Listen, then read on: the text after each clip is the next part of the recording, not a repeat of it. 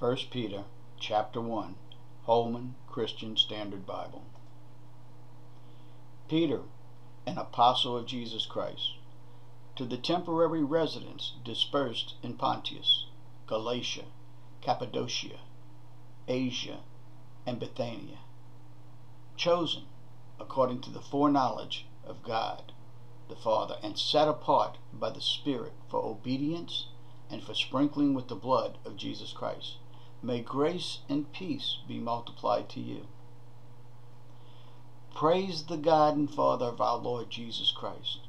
According to His great mercy, He has given us a new birth into a living hope through the resurrection of Jesus Christ from the dead, and into an inheritance that is imperishable, uncorruptible, and unfading, kept in heaven for you. You are being protected by God's power through faith for a salvation that is ready to be revealed in the last time.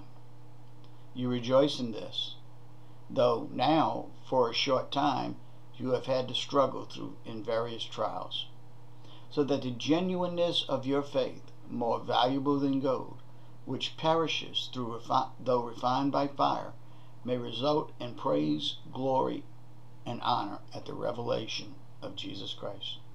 You love Him, though you have not seen Him. And though not seeing Him now, you believe in Him and rejoice with inexpressible and glorious joy, because you are receiving the goal of your faith, the salvation of your souls.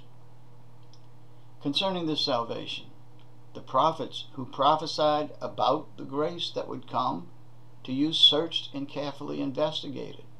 They inquired into what time or what circumstances the Spirit of Christ within them was indicating when He testified in advance to the messianic sufferings and the glories that would follow. It was revealed to them that they were not serving themselves, but you. These things now have been announced to you through those who preach the gospel to you by the Holy Spirit sent from heaven. Angels desire to look into these things. Therefore, with your minds ready for action, be serious and set your hope completely on the grace to be brought to you at the revelation of Jesus Christ. As obedient children, do not be conformed to the desires of your former ignorance, but as the one who called you is holy, you are also to be holy in all your conduct. For it is written, "Be holy, because I am holy." And if you are dressed as Father, the one who judges impartially based on each one's work, you are to conduct yourselves in fear during the time of your temporary residence. For you know that you were redeemed from your empty way of life, inherited from the fathers, not with perishable things like silver or gold, but with the precious blood of Christ, like that of a lamb, without defect or blemish. He was chosen before the foundation of the world, but was revealed at the end of the times for you, who through Him are believers in God, who raised Him from the dead and gave Him glory, so that your faith and hope are in God.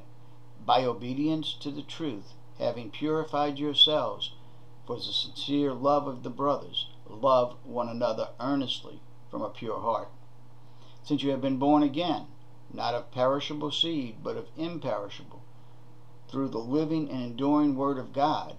For all flesh is like grass, and all of its glory like a flower of the grass. The grass withers, the flower falls, but the word of the Lord endures forever.